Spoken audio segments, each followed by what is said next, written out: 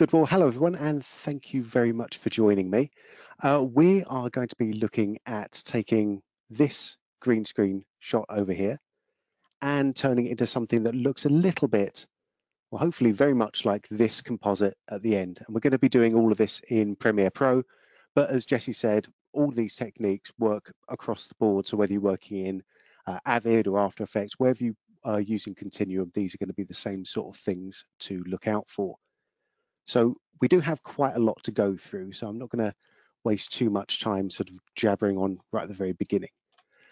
So I think it's important when we first look at any of our green screen shots to actually kind of just evaluate it and see where particular problems are going to be. And obviously, when we're doing keying, you know, there are different ways of doing it depending on how fine or how finely detailed you actually need to get down. If you're just doing something that's sort of quick editorial, you know, presenter on a easy background, that's got a different level of keying to doing sort of some full compositing. But the concepts are the same. It's just where you stop is the only different way. So if we take a quick look at our shot here, you can see a few things are going to stand out straight away.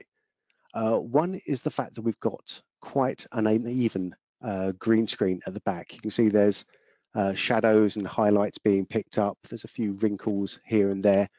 That's going to cause us some trouble maybe.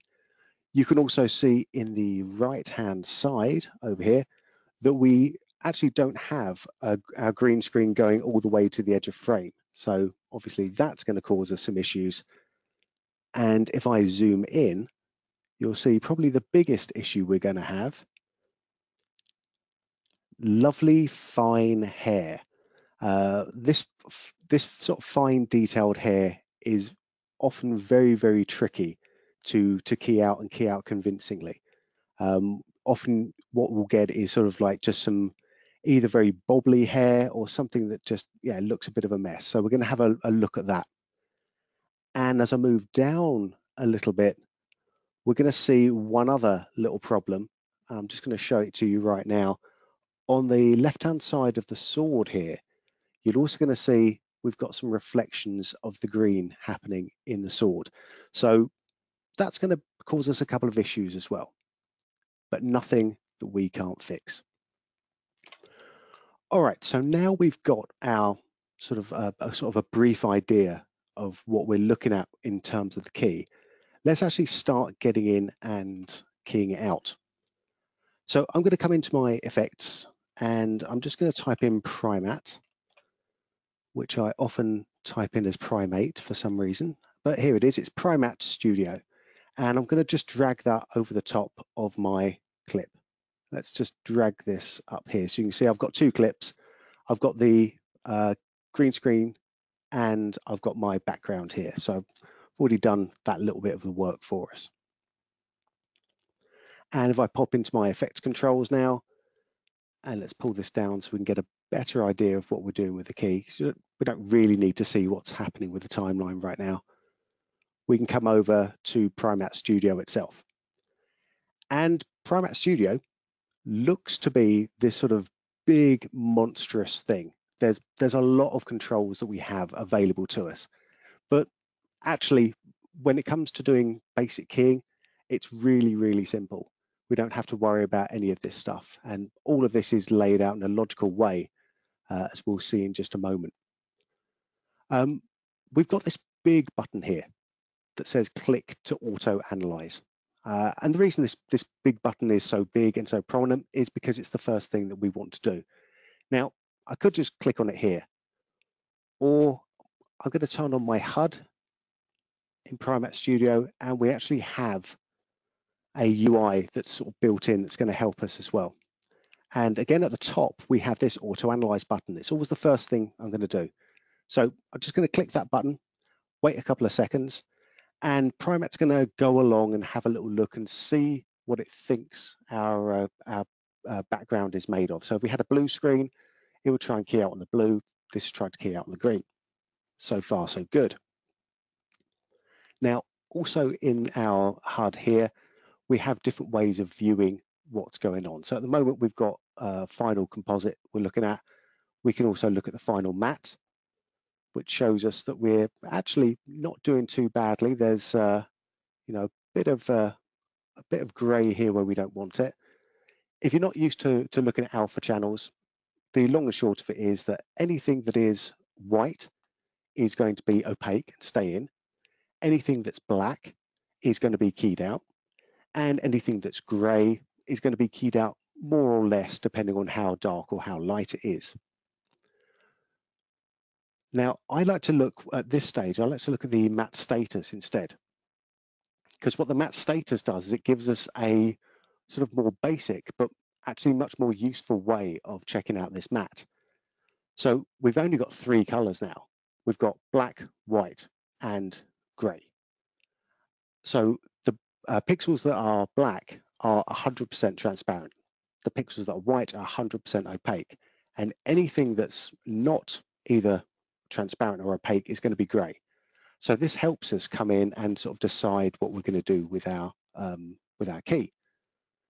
So I'm still on like clean background, so I can just draw on my viewer here, and this will start to key out some more of those colors that we want to get rid of. And I'm just going to come in and just draw over some of these edges here, draw over some of this here. So basically what I want to do is kind of get as much difference, or key out as much as I can just with this little tool right here. There we go. And because we're in matte status, anything that's even just remotely transparent, or not 100% transparent, I should say, is going to show up as this grey color. Okay, but if we turn to final matte, we can get a much better idea of what is actually happening. So if I zoom in again here, what I'm desperate to try to do is to try and keep in this hair detail. I don't want to sort of lose all these details in the mix. So if I was to come in and I'm still in clean background, so if I was to come in and just sort of draw over those hair details, you can see they're going to get keyed out. We don't want that. The hair is like the most important thing for me, and it's a sort of a hallmark of a good key where you can get a lot of really nice hair detail still in there. If I come down though, you can see that we've got a little problem with the shield. And the problem with the shield is that it's currently sort of being half keyed out. So whereas we were using clean background before, I'm just going to come down to clean foreground and just quickly draw over that and get rid of the same sort of thing. So I'm making this area now opaque, so I can fill in most of these details just with the clean background and clean foreground. And that's looking all right. Maybe a couple of small little bits and bobs that we want to change up or want to make a little bit better, but that's fine. And if I just kind of scrub through here, we can start to see that we're still maintaining some of that really nice hair detail. Look at the sword. If we come into the final composite, you can see the sword is being keyed out. That's not great, but you know we're gonna fix that. Oops, I was in clean foreground. I actually want to clean background just to take a little bit more out of that there. Now, this doesn't look like the cleanest key at the moment, especially if I zoom in, you'll see that it's still looking a little bit kind of ropey at the moment. I'm not too concerned about that right now because we're going to fix it in a minute, but just so you know that I am aware of it. I'm much more concerned by this stuff out here. So all of this garbage right here. I've been focused on the areas just inside just inside by where the talent actually is, and I've kind of ignored the outside here. And there's a good reason for that, because we can easily get rid of this stuff. But I want to show you something else beforehand, and this is something that's not in the UI. So I'm going to hide that and just move that out of the way for a sec. And this is something that is really, really useful for when we're dealing with, if I just actually come in and look at my source, yeah, for when we're dealing with something that is a very uneven green screen like we have here. And this is a little feature called Adjust Light. So if I turn the Adjust Light on, we don't see a difference because I'm not looking at the Adjust Light. Let's have a look at that Adjusted Light. If I turn that down to 0, or actually I can only take it to 5, so I'll just turn it off for a second.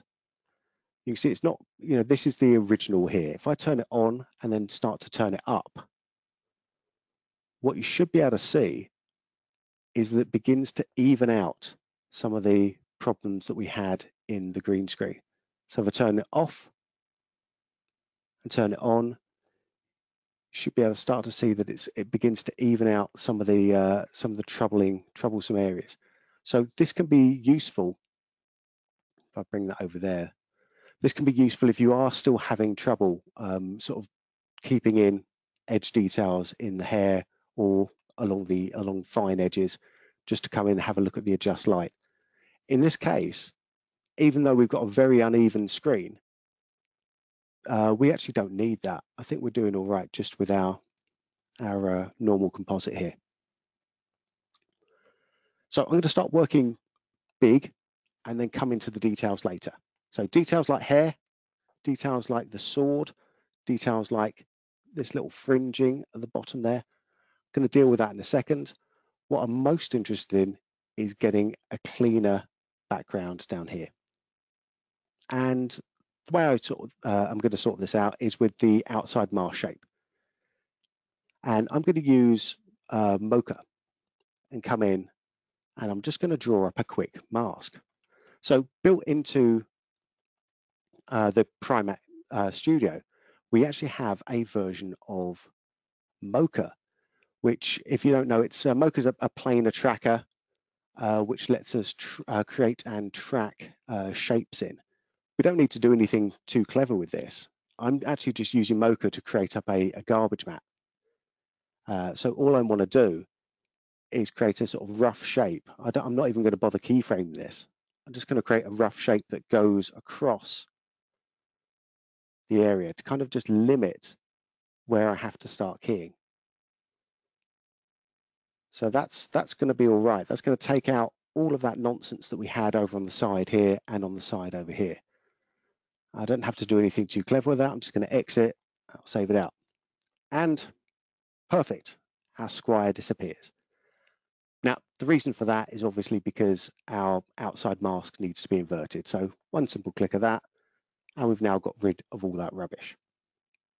So far, so good. Cool. All right. If you do have any questions at any point, just type them into chat and we will definitely get to them. Hopefully, most of those questions will be answered by the end of this webinar anyway.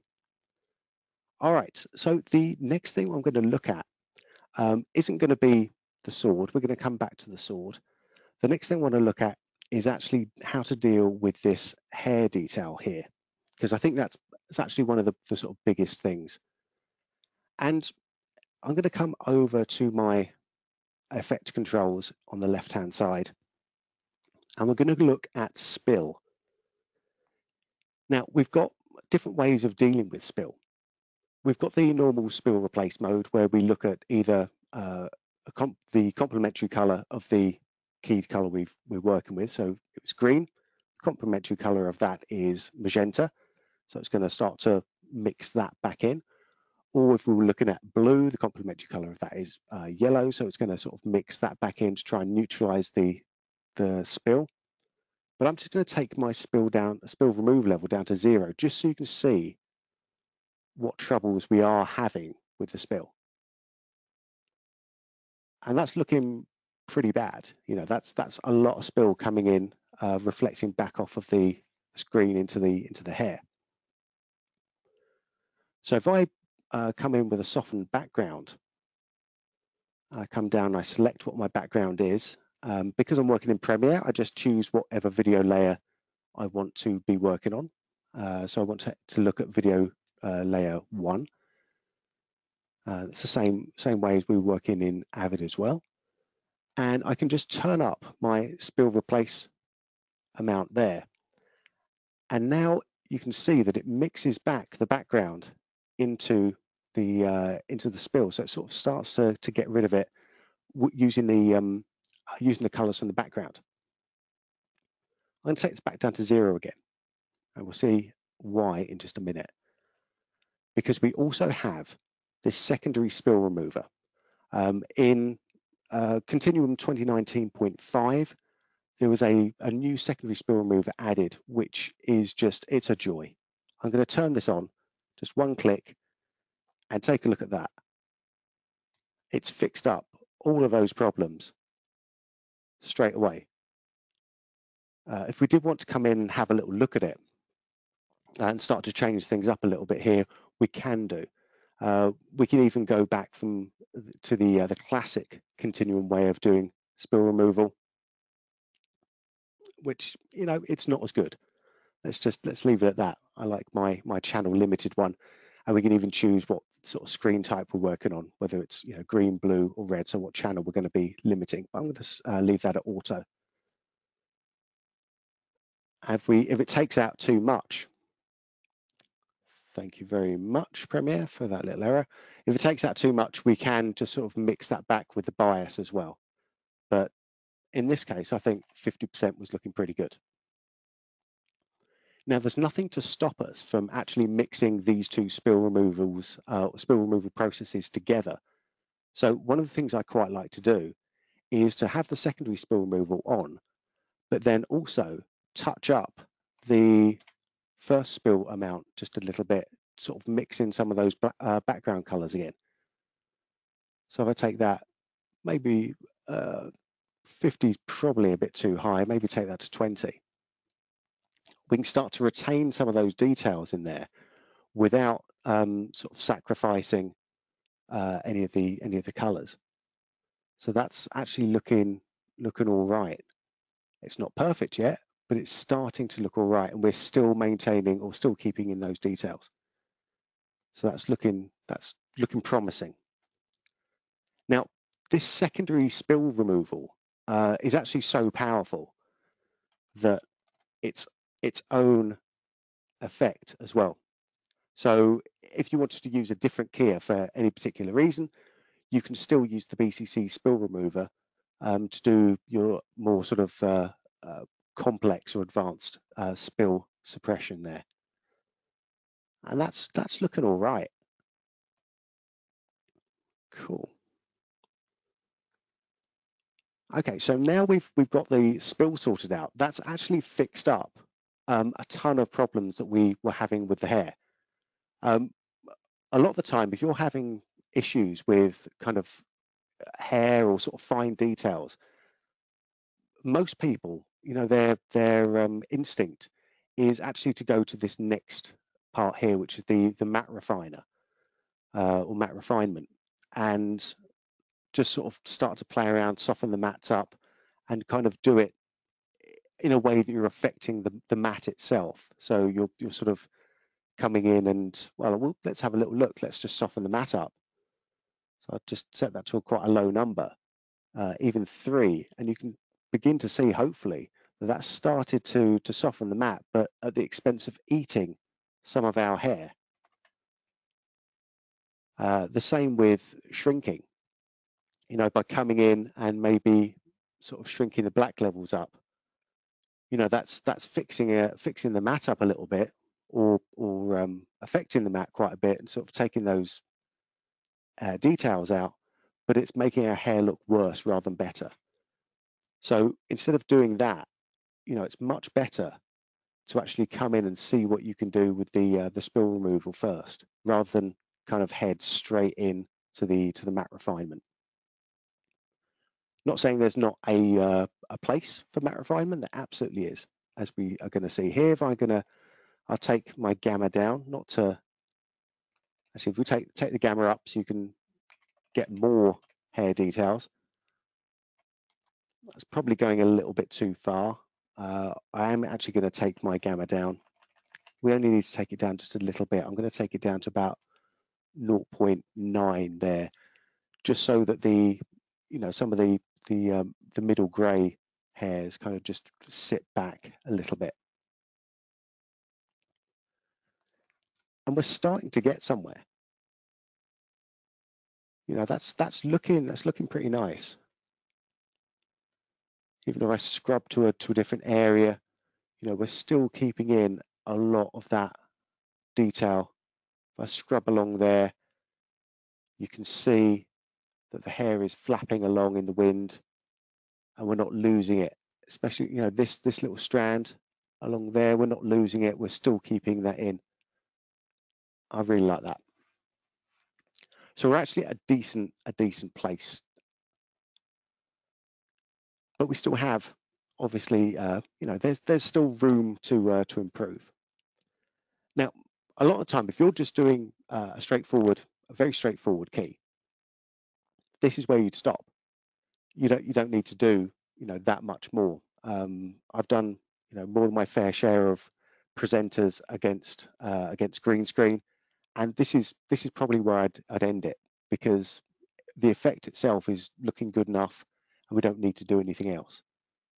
If we wanted to get a bit more in depth about it and start correcting some other stuff up, some smaller stuff, you know, we're going to move on and have a look at that now.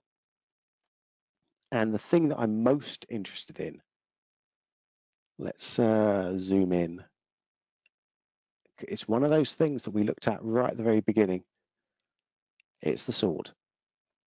It's the sword here. So if I just temporarily turn it off, you can see we've got the reflection of the green screen happening in the sword. And it can also affect things like the shield as well. In this case, I think we've got a decent enough.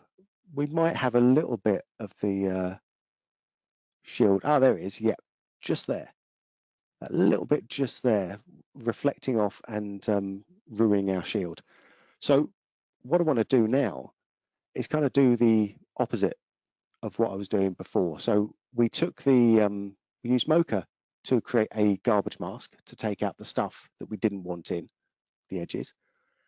Now we're going to do a similar thing, but use Mocha to keep in stuff that we actually do want to keep. And we do that with the help of the inside mask shape. So let's come in, let's go to Mocha Mask, and let's launch Mocha one more time. And this is where you can start to see how, let's take us to the end there. Yeah, how you can start to see how Mocha can really speed up this sort of process. I'm going to start with the shield, because it's probably a bit easier to see it on the shield. And I'm just going to create up a shape and give it another color so we can see that a bit better down here.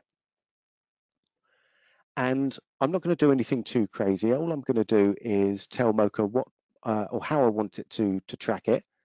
And we've got a shield that's moving in perspective, so I'm going to tell it to track in perspective. And I'm just going to say track backwards.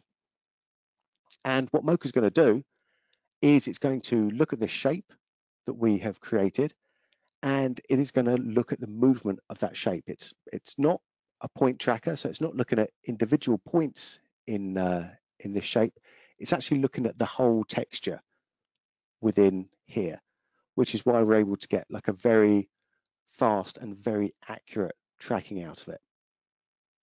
And we can use this at a later date to do sort of multiple different things. But in this case, we're just going to have it doing the mask for the hold-in mask here. So we give this just another second. Actually, I'm bored of giving it another second. We've got too much stuff to give it a second. We'll just scrub through that, and you can see that's looking quite nice. And I can even come up if I need to. We've got some, you know, new stuff at the bottom of the shield that we couldn't see before, so I can just come in and I can just change my shape as I want to. And because of the way that Mocha works, you know, I'm building these keyframes on top of the tracking, so we still keep the tracking no matter what we do with the shape. Another nice thing that we can do, if you're not the most proficient at creating these shapes up, what you can do is cheat and get someone else to do it for you. And we end up with, here's one I made earlier. We've got our shield and we have our sword over here. And I've done this in exactly the same way with the sword.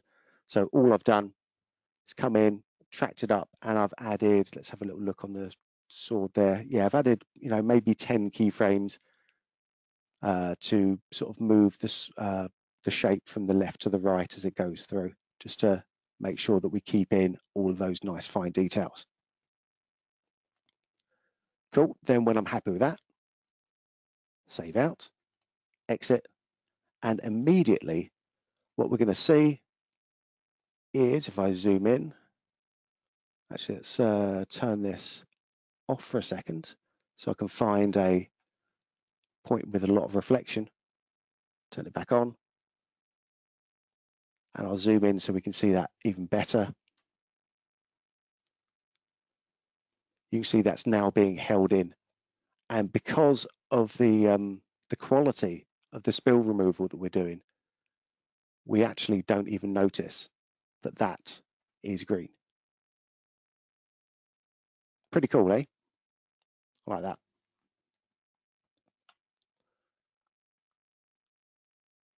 All right.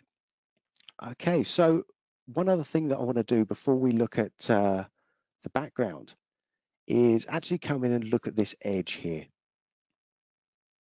And we can see this all the way around, is that actually, no, most of this is pretty good. There's just a few little spaces where we can see quite a sort of defined little edge. But actually, for the most part, I've surprised myself at how good I am. And I don't really have too much of an edge there. But I'm going to show you this anyway, because this is always very good. Because there's a couple of things that we can do with the edge, of course. We can use our matte refinement, as we saw before, to kind of shrink inwards. But with this kind of edge, I don't really want to do that again, because we see what it does to the fine details. So instead, what I'm going to do is use my light wrap. So we've got a light wrap here, which comes in and looks at the background that we told it to, which is video 1. And it's going to blend that in with the edges.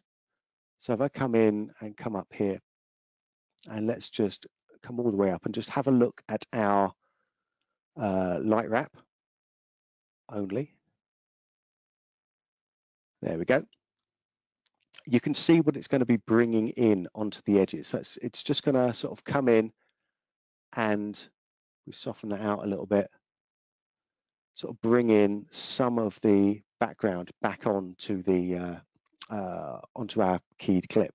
So this has the effect of kind of just softening those edges, or sort of mitigating the harshness of those edges, just by bringing back in the background there.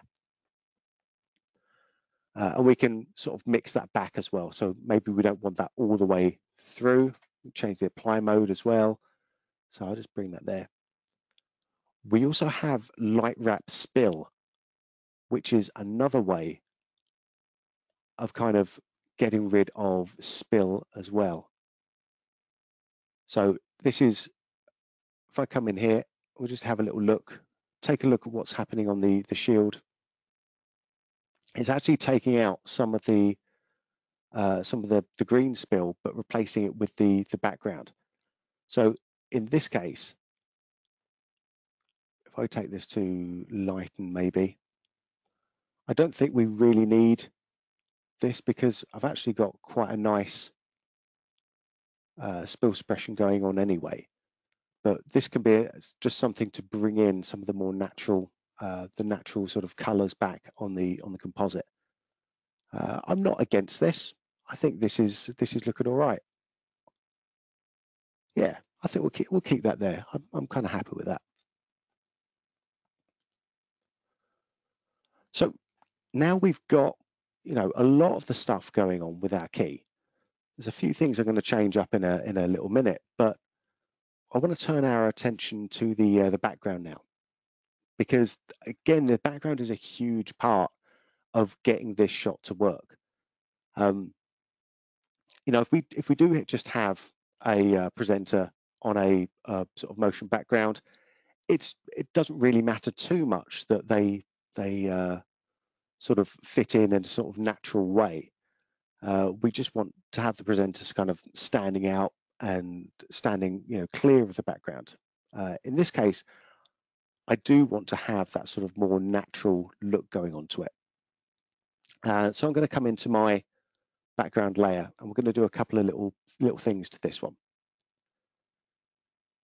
Okay, so the first thing you'll see is that we have our light mismatching. So on our squire here, on our actor, we have the light coming in from the left, from this side. On the walls, we actually have the light coming in from the opposite side. We have it coming in from the right, so that's no good. So we just need to sort of flip this over in a fast way.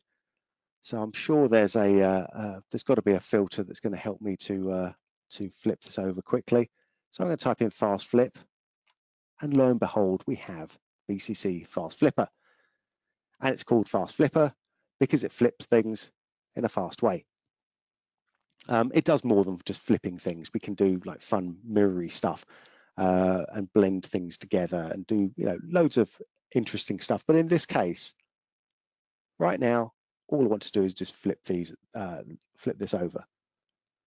But actually, I did like the way the other thing looked, but maybe not for right now. And I'm just going to add a bit of a blur.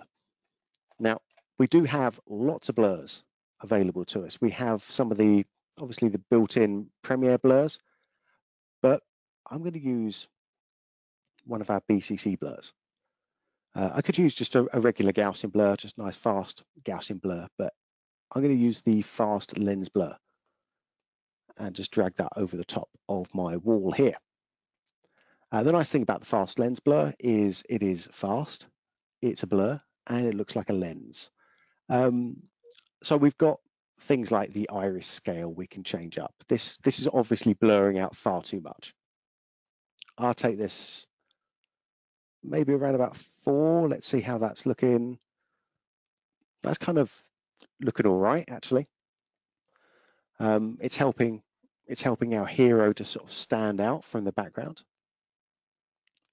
But the only thing that I don't like about it is that it's the same level of blur throughout the whole thing.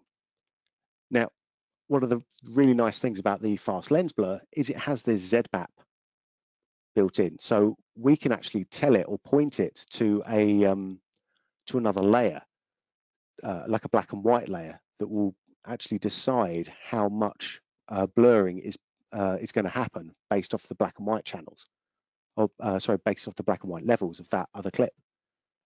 I'm far too lazy to be creating up Z-maps for things like this. So what I'm going to do instead is use the pixel chooser. Now, the pixel chooser is a feature that is built into pretty much every Continuum plugin, and it's a way of limiting where that filter is going to be affecting. So I'm going to turn my pixel chooser on, and I'm going to get a lovely, nice little error from Premiere again. I'm going to ignore it. Usually safest to do that. And we can come down into the pixel chooser masks here, and we can choose where we're going to be putting in our mask. So I can either create sort of a primitive shape or even use a Mocha spline. We can reuse Mocha splines if we wanted to. So I could take the shield one that I used earlier and sort of recycle that. But here I'm going to just use a sort of basic gradient. And we can see that it's now adding in a gradient. So the left-hand side is completely in focus and the right-hand side is completely out of focus. It's a look. It's not the look I'm going for, but it's a look. So we can come up to View Map Mask and actually just take a little look at what that's doing. I'm even going to turn off my green screen clip just so we're going to speed this up a little bit. So I can come in, I'll invert that mask. I can sort of choose the distance or change the distance a little bit. The pixel chooser mask works in exactly the same way as you would expect it to, same way as the key did. So, anything that's white is 100% affected, black 0% affected, and grey more or less affected. So it kind of makes sense there. So we take a sort of little look there at the final clip. I can sort of see if that's working for me. I can even mix in or mix back the mask intensity. So I'm not always using the entire intensity of the pixel chooser mask. I think that's looking all right. So let's turn our boy back on. There we go. So I'm kind of happy with where we're headed here, sort of like this. Now, at the moment, we've got our foreground, we've got our background, and they're still not matching in properly. So we want to sort of bring them all together. And the way I like to do that is to kind of add effects in over the top that are going to help to sort of bind them together a little bit more. The first thing that I notice is that the colors are just a little bit off between the foreground and the background. Now, one of the biggest reasons I like using Primatte Studio is not just because of the quality of the keying, but because I've got everything in one place. This is especially useful if I'm working in an NLE. If you've got, if you in After Effects, you're kind of used to working with hundreds of effects, hundreds of layers. When you're working in NLE, you really want to kind of keep your timeline as neat and tidy as possible. So not having hundreds of effects on top of each other is actually a big bonus. Not having hundreds of layers on top of each other, also a big bonus. So I'm going to come into the Primatte Studio and turn on my color correction. And I can do simple things like doing temperature changes. So either making it a bit warmer or a little bit cooler, or a lot cooler in this case. That's a little bit too cool. I'll probably take that to around about, what did I have it before? About 12. That kind of looks all right. I can tint things up. I'll maybe add a little bit more saturation to it as well, just a touch. Possibly add a little bit more contrast as well. See what that does for me. That's kind of looking, yeah, I kind of buy that those two are in the same sort of place. But now we need to sort of tie them together. And there's a few different things we can do. And I've just seen the time. Well, time is ticking on, goodness me. Right, let's go back onto our background layer. The first thing we're going to do is add in a lens flare. If you've ever seen any of my work before or gone through any of my other tutorials, you'll know that I'm a sucker for lens flare. I love lens flare. If I've got a camera in my hand, I'm pointing it at a sun. So one of the things that I like with just a little sort of subtle lens flare, we don't have to go too over the top, is its way of just kind of having light playing on the different areas, and kind of just, we can use it to kind of help to shape viewer focus or sort of tell a bit of a story. If I come into down here, you can see in the lens BCC lens flare 3D, there's a lot of stuff that we can be changing. I'm not going to change a lot of stuff. We're going to come straight into the effects browser. And the effects browser is where we find our presets. And we can sort of start to look through and figure out what effect is going to look best for us. I'm going to come in. Actually, I like that diffraction. I do like that diffraction. But I might stick with, where were we? With something, yeah, something around about that soft colored fog. Let's stick with that. I'm not too keen on the color, but luckily we can change that. And as soon as I'm happy with that, I'm going to hit apply. And it's going to have a little bit of a think. Or it's not going to have a little bit of a think. Let's find another one. There we go. It didn't want me to use that one. Let's go. There we go. It's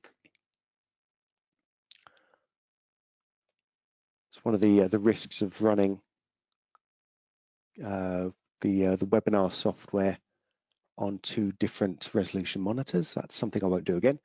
I'm coming in, I'm looking at the fog, turning the fog off. Don't really like that fog, it's too foggy.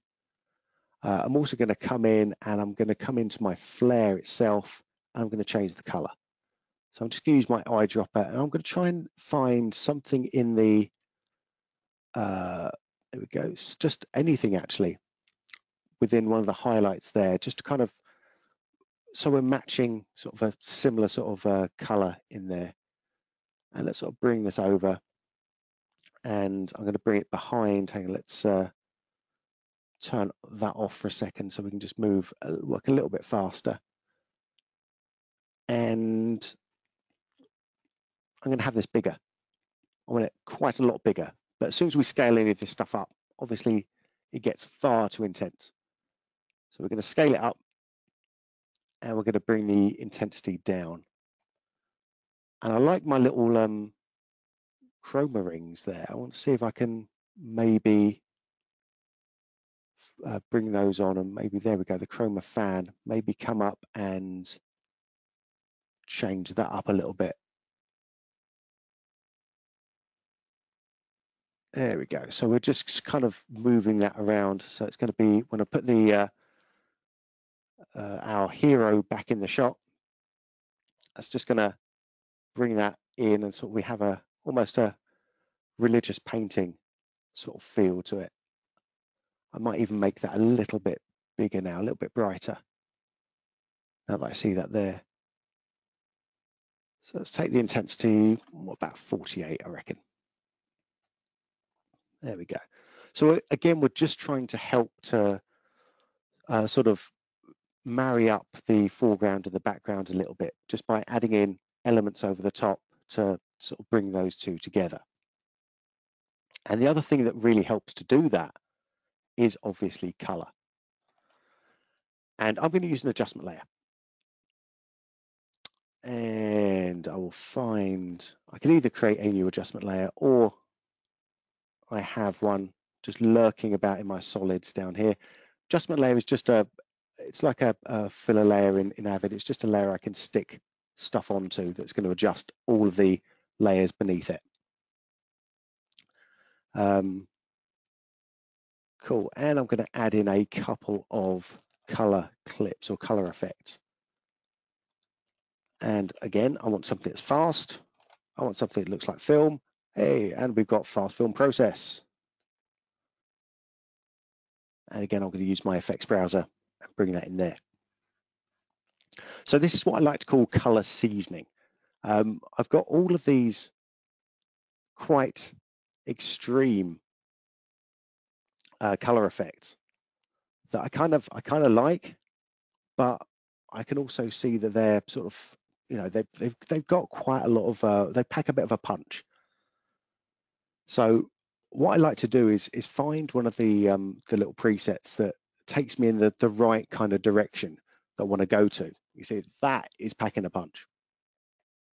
And I'm going to take that mixed with original, and I only want 10% of that, if that.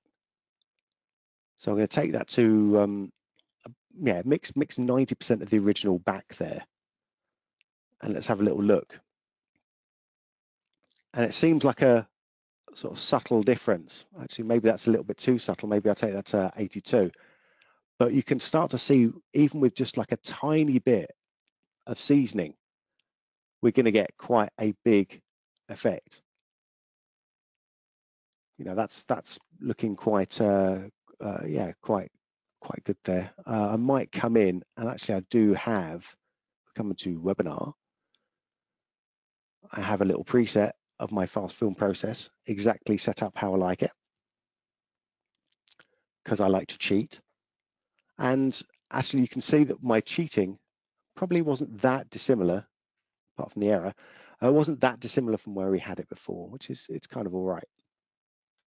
And another effect that I absolutely love and doesn't get the love it needs or deserves is two-strip color. And this is cool. This is one that when you look at it, like just on the first glance, you kind of think, oh wow, that's definitely a look. And we come into the effects browser. Again, when you have a little look at this, we can start to see, oh yeah, this is definitely a look. Is this the right look for me? I'll choose summer sundown, maybe, a warm faded. Yeah, warm faded. There we go. And hit apply on that. And 100%, these can be pretty extreme. I actually kind of like this, but you know, I think it's a little bit nicer or a little bit more usable in my kind of day-to-day projects where I'm just trying to get things looking, you know, a little bit sexier, just to kind of mix it back just a little bit. I like to think of these kind of effects as, you know, seasoning, as salt and pepper. You don't get, you know, a beautiful dish and then just cover it in salt. What you do is you just drizzle just a little bit over the top, and it just helps to enhance the flavor up for you. And oops, that's not that one. There we go. Let's look at that one. What I was trying to do was just sort of bring this up here so we can see what's happening. And I can see that I've absolutely run out of time, so I'm just going to short circuit this a little bit. And what I'm going to do is add in like a final effect. And this is something I do all the time, is adding just one effect over the top of like one physical effect over the top of my background and foreground. So often this is a light layer, maybe something like a lens flare, or maybe it's something like film grain. In this case, I'm going to add in a little bit of or some particles. I've just got a black solid that I've just put in there, and I'm going to come in and I'm going to use my good friend BCC particle illusion. And particle illusion, as the name kind of says, let's actually come out of there and launch particle illusion. Yeah, particle illusion, as the name kind of intimates, is a particle system. And what it allows us to do is it allows us to use lots and lots of fun, different types of particles. We've got sparkles, we've got smoke, we've got fire, we've got water. There's, you know, thousands of different presets here. I'm going to look for something fiery, maybe, and find something that is going to be suitable. I won't look too hard. If I have to look too hard, then I will load in my presets. That's kind of cool. Yeah, let's actually just come in here. I'm going to cancel this out. I'm going to succumb to the agony of choice and just say, actually, I'm going to completely limit my choice to this one here. And this would be,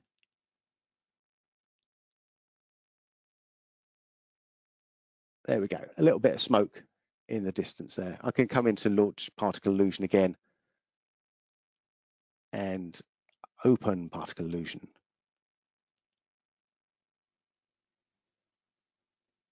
There we go. It knows we're coming close to the webinar, so it's wanting and willing me to crash. Premiere is not going to crash on me. Particle illusion isn't going to crash on me. Nothing's going to crash. It's going to be perfect. I'm just going to duplicate this emitter, so we can have two different versions of it.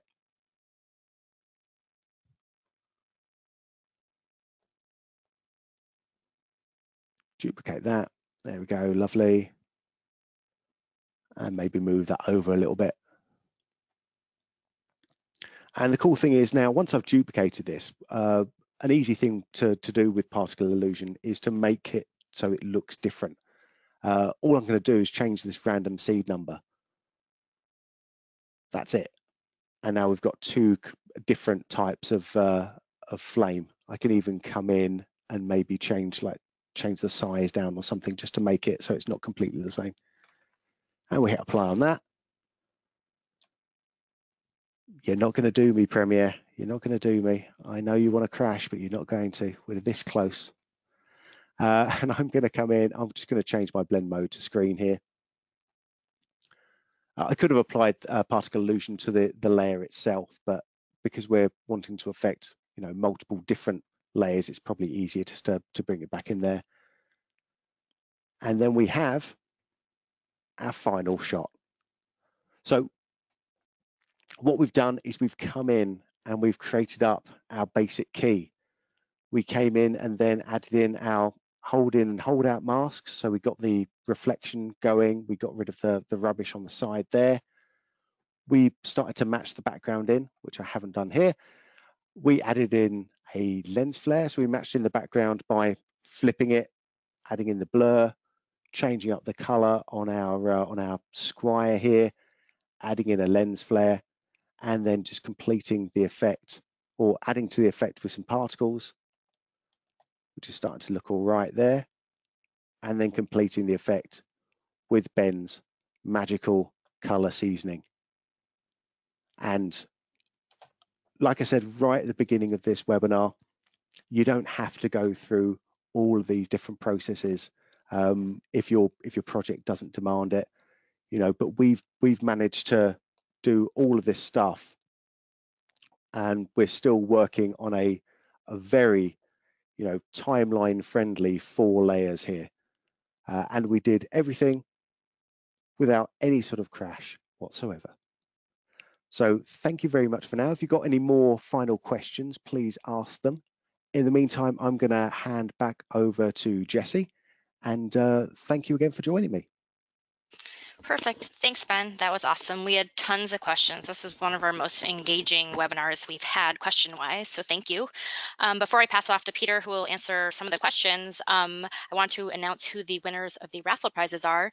Congratulations to Ganesh Whale, who has won the Boris Effects bundle. Congratulations to Carlos Alberto Rohana, who has won the Continuum subscription. Congratulations to Kristen Self, who has won the Sapphire subscription, and congratulations to Elizabeth Spagnoli, who has won the Mocha Pro subscription. I'm going to pass it off. You'll be receiving emails from me with all your serial information. I'm going to pass it off to Peter if he's ready. Absolutely, just unmuted myself. Dan, what a great job. Thanks so much. You're the king. So we had tons of questions, as Jesse said, and I answered them all, but I got a couple that I'd like to chat about as a group. One which came up was, obviously, what are your system specs, and what about the source footage? What are the specs on that? System specs are, it's not the most powerful machine in the world. It's got a decent graphics card. It's got a good graphics card. It's got the RTX 2080 Ti graphics card, which is very nice. But it's only 32 gigs of RAM.